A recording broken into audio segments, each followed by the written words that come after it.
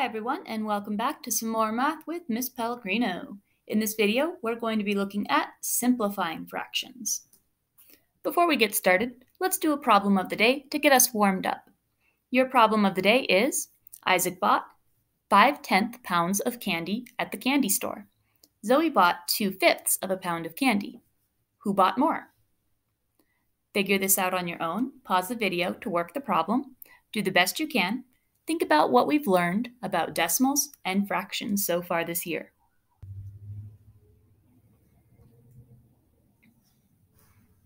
All right, let's check your work.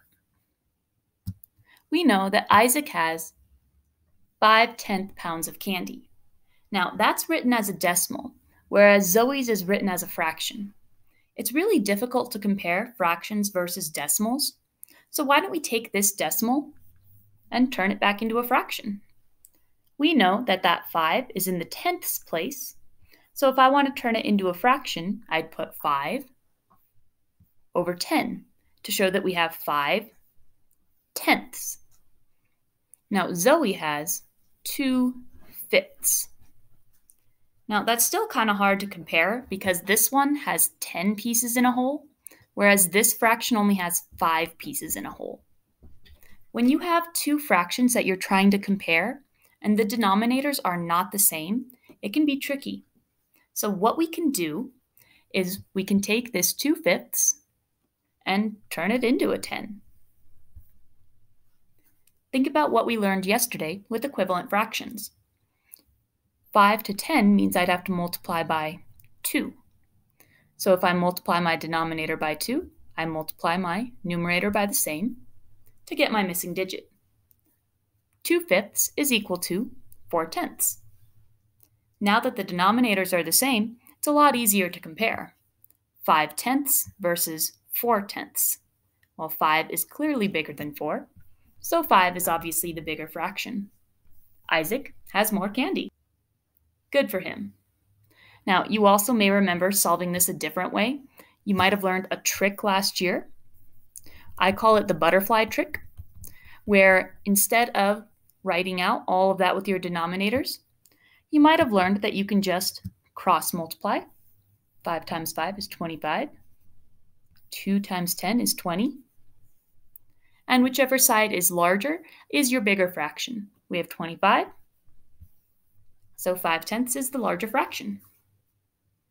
Same answer, just a different way of doing it. All right, now that we've warmed ourselves up, we're thinking about fractions again. Let's get started with today's review.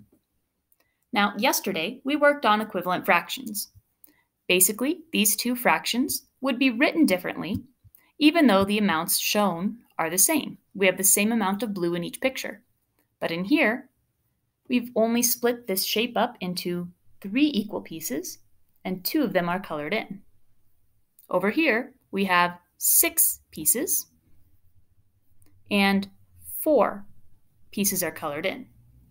We would call these equivalent fractions because even though the numbers are different, the pictures shown are the same amount. Yesterday, we talked about how you can find equivalent fractions by multiplying the numerator and denominator by the same number. In this case, 2 times 2 will give me 4, and 3 times 2 will give me 6. As long as I'm multiplying by the same number for my numerator and denominator, that number can be anything. Today, we're basically doing the opposite. We're taking this fraction and turning it back into this fraction. So whereas yesterday we multiplied, today we're going to do the opposite. To go from 4/6 back to 2/3, we're going to want to divide. Just like yesterday, we'll want to divide both the numerator and the denominator by the same number. In this case, it's again a 2. 4 divided by 2 is 2. 6 divided by 2 is 3. So basically, the same thing we did yesterday, except just the opposite. Instead of multiplying, we divide. When we do this division, we'll be working to find the simplest form of a fraction. Simplest form is when you've divided a fraction down as far as it will go. It's still an equivalent fraction, but it's written using the smallest numbers possible. There are a couple steps to do this. Step 1 is to find the greatest common factor of your numerator and denominator, and step 2 is just to divide. So let's do an example. Let's say I'm trying to take this fraction and turn it into its simplest form. Well, we know from the last slide that simplifying fractions means we want to divide. But what am I dividing by? That's where this step comes in. We want to find the greatest common factor of the numerator and denominator, and that'll be the number that we divide by. To find the greatest common factor, you'll want to list all the factors for each number. Factors are the numbers that you can multiply to get this number. So ask yourself, what are the different ways we can multiply to make 6? Well, you should think of 1 times 6 and 2 times 3. These are two factor pairs that when multiplied will get us to 6. Let's do the same for 18. Now we know that we can always multiply 1 by that same number. 18, we can also get to 18 using 2's. 2 times 9 will get me to 18. Can we get to 18 using 3's? Yes, 3 times 6 will get me to 18. Can we get to 18 using 4's? Nope. How about 5's? Nope. All right, so we're good with that. Now that we have all of our factors listed, we'll want to go through and see which ones these numbers have in common. So I'll do that in yellow. I see both numbers have a 1. Both numbers have a 2. Both numbers have a 3. Ooh, we have a lot in common. And both numbers have a 4. Okay, that's a lot of numbers they have in common, but I want the greatest. So out of all those numbers I circled, which one is the greatest? Well, clearly it's 6. So I would say my greatest common factor is 6. I want to divide both my numerator and denominator by that greatest common factor. Taking me back to 1/3.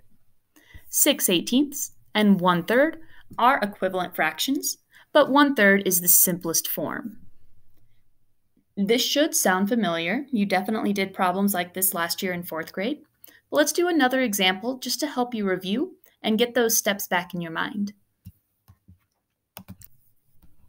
Let's do the example 9/12. To start, we'll want to find the greatest common factor of both 9 and 12. So what are my factors of 9?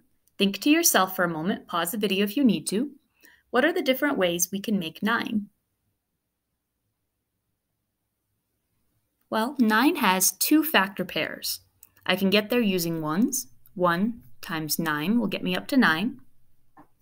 I can also get there using 3's. 3 times 3 will get me up to 9. I can try other factors to see if it'll get me there, like 4's. 4, 8, 12 does not work. 5's, 5, 10 does not get me to 9.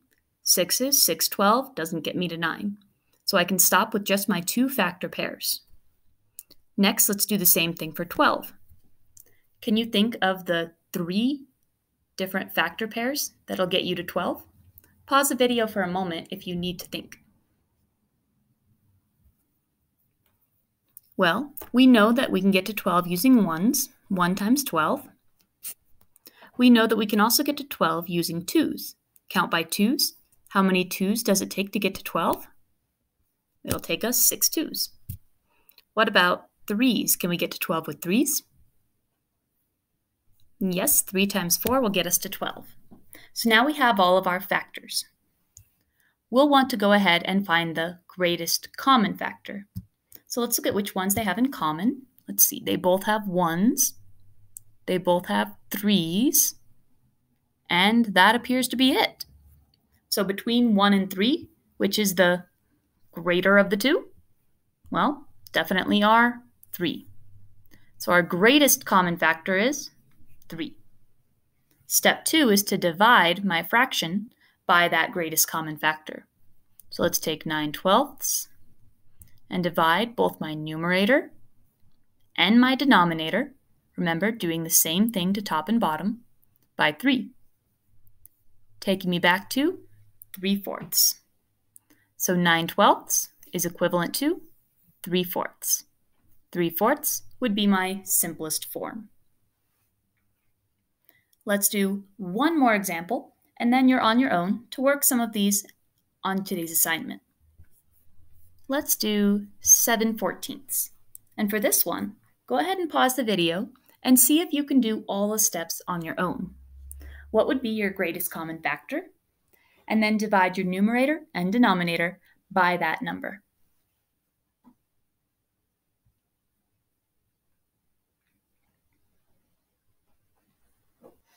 All right, let's check this one together. We can get to 7 using ones, 1 times 7. But if I try any other factors, none will get me to 7. 7 is what we call a prime number. There's only one way to make it. 14, however, is not prime, so there's more than one factor pair here. Obviously, 1 is going to be 1. Remember that 1 times that number is always your first factor pair. We can also get to 14s using 2. 2 times 7.